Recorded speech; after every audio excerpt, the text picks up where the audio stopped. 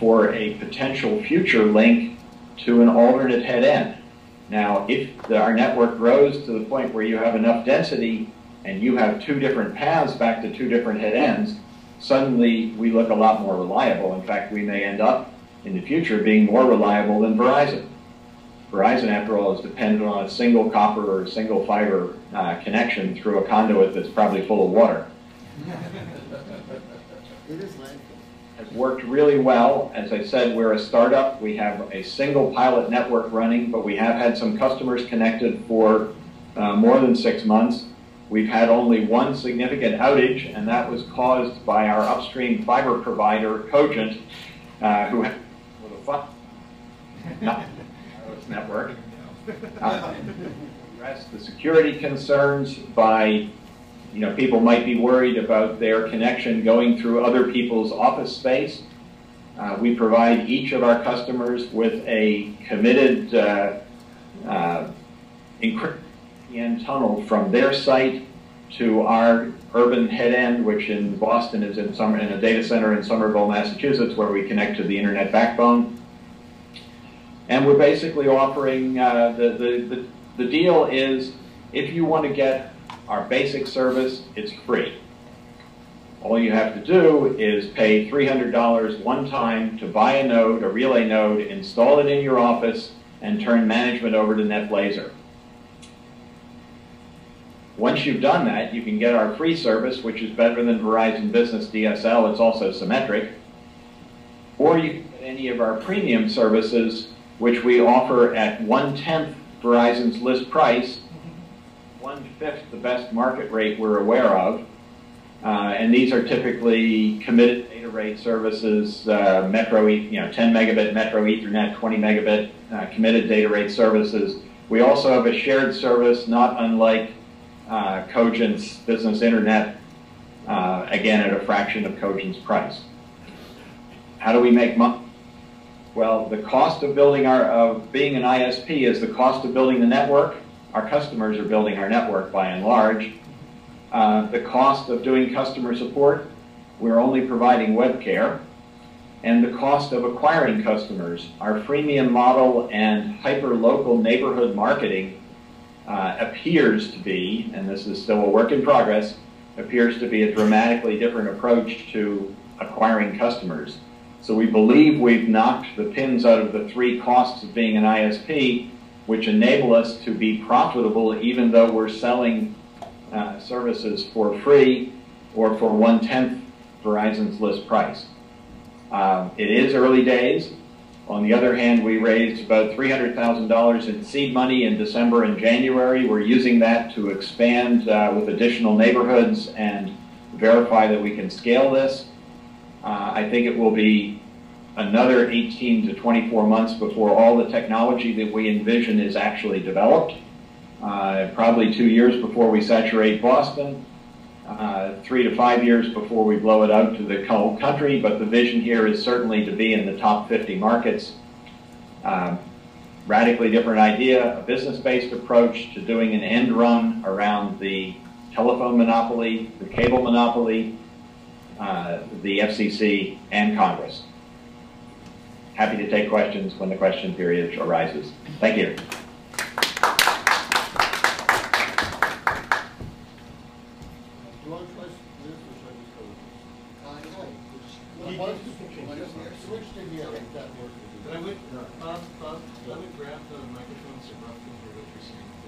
No, I just take the mic.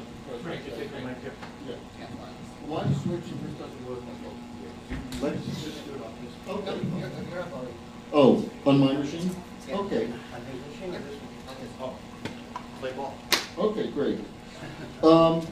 So, taking what the question is, why are we have to actually quote share it and unquote?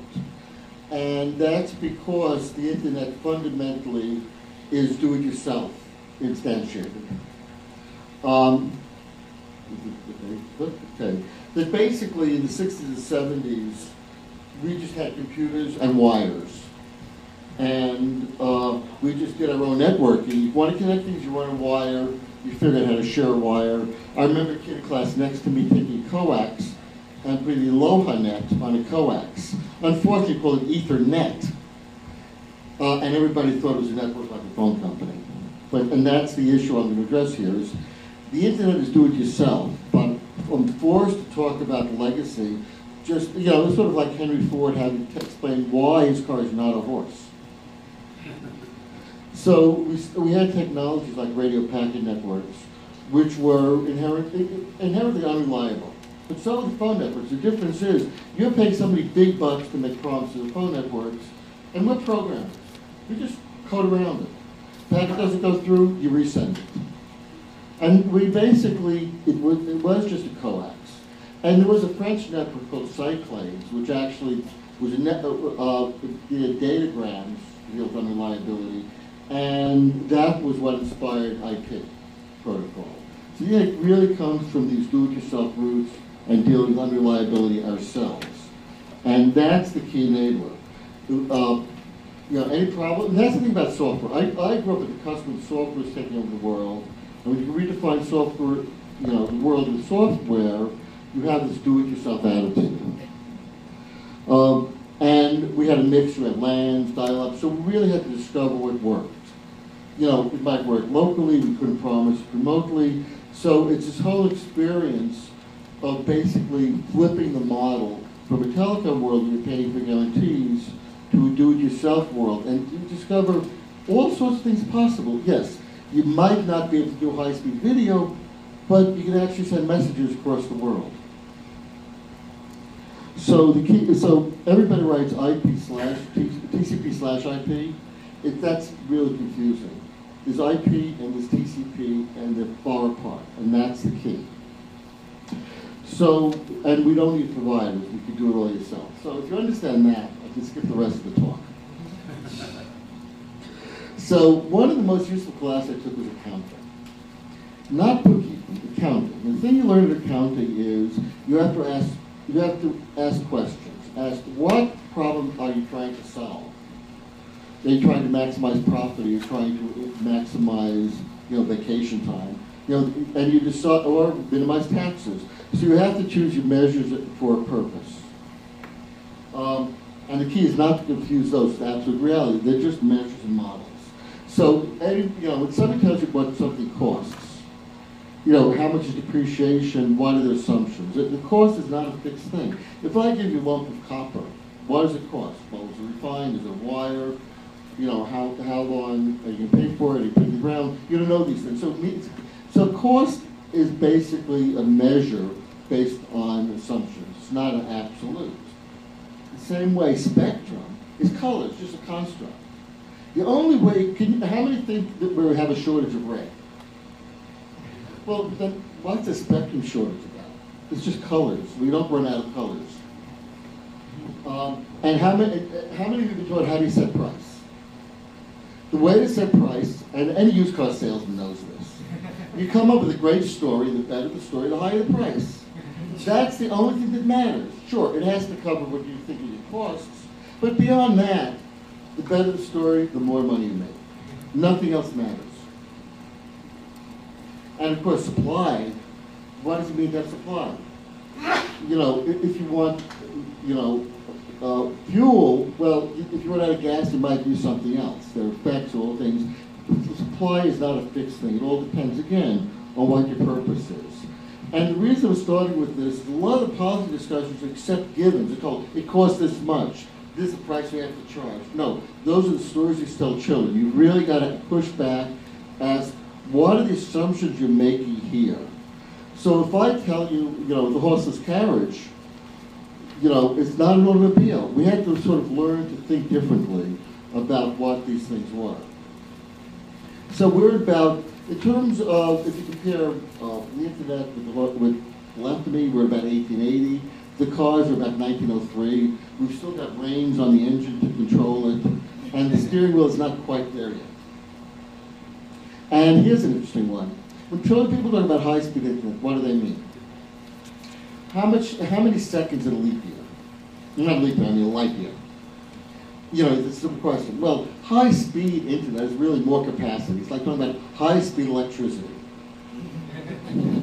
So the geeky people know this. So we've got this, all these terms like spectrum and speed, which just are there just to confuse people. I mean, it sounds like you know what you're talking about. Like you use the term communicate. What does that mean? We can use the same words and talk completely past each other. I can ask, what do you mean by broadband? But if you answer it, you're wrong. So like eating the world is your oyster. It means, you know, you can find value in what there is, but you have to be willing to be very tolerant and accept what you have.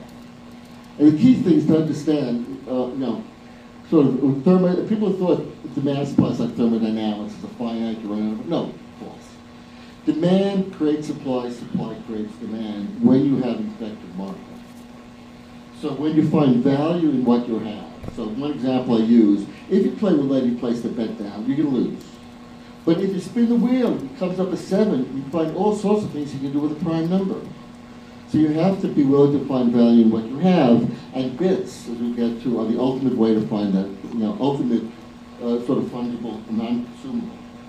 And you don't want to be all the rent seekers who benefit by forcing you to be dependent, by limiting supply to create value. So the internet really is a market architecture. It's not the technology enabler, but the value comes from the market-like characteristics that we're able to basically create. In other words, the more bits you have, the more things you can do. Voice over IP worked because of the web. In the PST had voice over the network worked because of the network. We paid a provider. Because the web increased capacity, we happen to get voice as a byproduct. It's sort of like you're composting the bits and you get a lot of method. And the nice thing is, because it's so fungible, and the key thing to what Preston is doing, is local efforts contribute to the whole. And that's really the secret here, is you can petition all the government you want, but mainly to prevent damage. That the flip is, the reason we have a telecommunications industry is it's not viable in the natural world, so we don't have to create it out of whole cloth. So to really understand telecommunications, you have to understand railroads.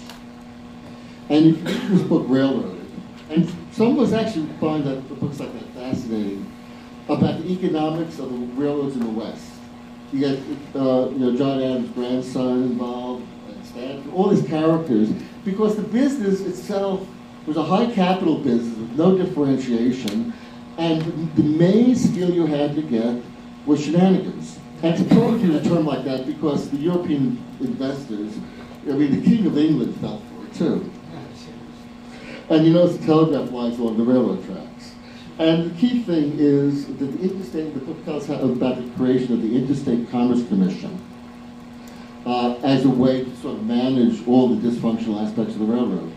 You know, the industries that want to be regulated, because it's a real business that wouldn't exist, but they can make a deal with the government to keep them alive, they don't.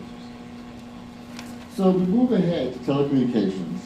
And FCC, well, if you look at the website, they say they were modeled after the ICC. The purpose is to keep a non-viable market alive, because the assumption was that they had to make a deal with AT&T because that's the best way to serve the public good. And maybe during the Depression, when markets were not trusted, they believed it, as Lester Thoreau noted. But today we know better. So we have the railroads, the phone system, on rails or the network, just like the rail network, unlike the roads, which are not a network, data services, trains, and applications. Very neat model. The value comes from the bottom, and the money flows down. And you notice the money flows bigger than the value flow, so you make money. Very nice business if you can get into it. And you make money by running all these wires. Every service had its own wire. And then we got, that's Manila, by the way, still running those. And then we managed to bundle the wires together so it looks neater, but it's no different than it was in the 1800s. And even when you put a fiber in, we create virtual wires by separating colors out and make each color a separate service. You know, it's like you open up your car and you find all these little horses running around. You know, and here, all these satellite dishes all go to the same satellite. Why do you need all this? This happens to be in Turkey. And what's different in cellular? We have all these cellular antennas, absurd, all having separate relations with these phone businesses. But we learned how to repurpose it. This is, anybody recognize this? Actually, I had somebody that recognize this. My 1966 Anderson Jacobson acoustic coupler. We learned how to whistle through the phone network and repurpose it. And if you remember in the 1990s, the phone network was collapsing because of modem use. And that problem disappeared just because he stopped doing the stupid thing of using voice path, which is held down all the time. So we have, and this little thing in my house, it could run 600 megabits through an act. And think of how many cell calls. And this cell phone, by default, will go over Wi-Fi instead of over the cellular network. So think of this versus this. Now, phone companies want to come in, tell you, again, little stories why they have to build for you to use your own router, and that's mine. If you believe that. So we have a government-defined business called telecommunications, completely defined by the government. So when I talk about community networking, and say, oh, we can't let the government do anything. It's like getting the government out of Medicaid. Come on. And there's no synergy. Every one of these services is a separate service. And they must be built in.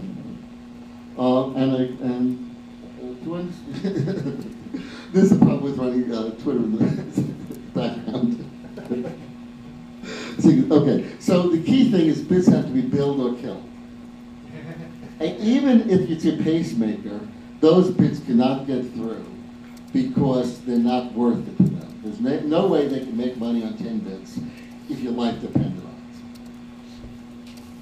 And they want transaction revenue. They want to they're trying to get this now cellular, saying, you've got to bill us whenever you pay us a little. I mean, in Sicily I can understand, but not here. So you have to remember, the cell phone is something the carriers gave you to put in your pocket. It's an extension of the carrier's world. They define this. How stupid could you, how many of you buy a PC from a phone company? They try to sell you PCs. And matter of fact, what David referred to, what I did with Microsoft, was prevent the carriers from charging you per month for each PC. That was the plan. In 1995, the carriers are in charge of each PC and tell you what you can do. If you remember when they said no webcams and all these, that was their plan. Everybody was going along with it. I can't even do it yourself world. That just seemed nuts.